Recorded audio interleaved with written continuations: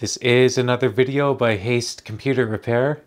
Today I'll be installing some upgrades into this Lenovo ThinkCentre M800 PC. So let's get started.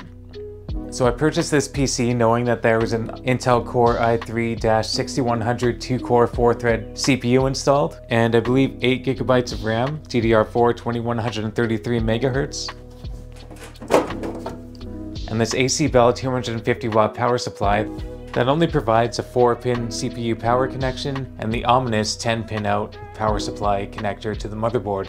So because this Lenovo motherboard has a tiny little 10-wire pinout for the power supply connection, if you want to install a full-size ATX power supply so you can power a larger graphics card, you'll need a cable adapter that looks like this, a 24-pin to 10-pin adapter. So one downside is that this cable will essentially act like a jumper. You can see the cable right here, just like a jumper that you'd use to test a power supply with a paper clip. So that means that your power supply fan will be running at all times. Even if you shut down your PC, you'll have to physically turn off the switch or unplug the cable from the wall outlet in order to make the fan stop moving. So if you do choose to upgrade the power supply, just keep that in mind, and if you're comfortable with it, that's awesome. So while that does put some limitations on hardware upgrades, luckily there's still lots of space for upgrades. First up, we have an Intel Core i7-6700 CPU, 4 cores, 8 threads. We'll be swapping out that 8GB of RAM for 16GB of Samsung DDR4 2133 MHz RAM,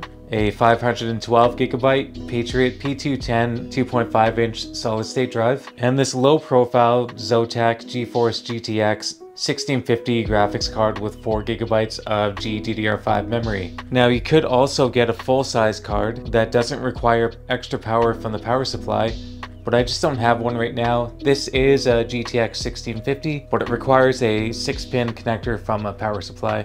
The main difference between these two is that the larger one is 4GB of GDDR6 memory and the small one is GDDR5. Still, we're going to get some really good performance out of this, and it's going to provide a really nice little boost to this otherwise plain office PC.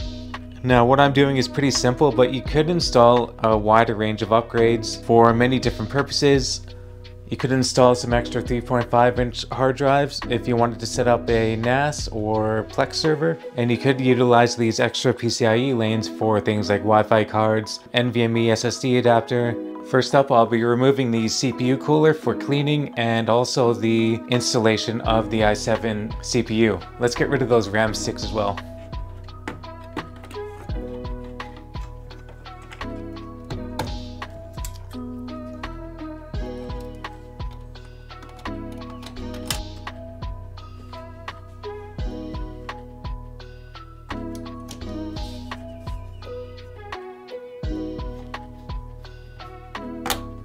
Now for the SSD, I think we'll put it right here. And finally, the graphics card. It looks so tiny in there. So we now have what I'll label as a sleeper budget gaming PC. I'm going to take my Windows 10 USB, install Windows, update everything, all the drivers, etc. And we'll come back with a little wrap up before we get to the gameplay footage. Alright, so just a little recap.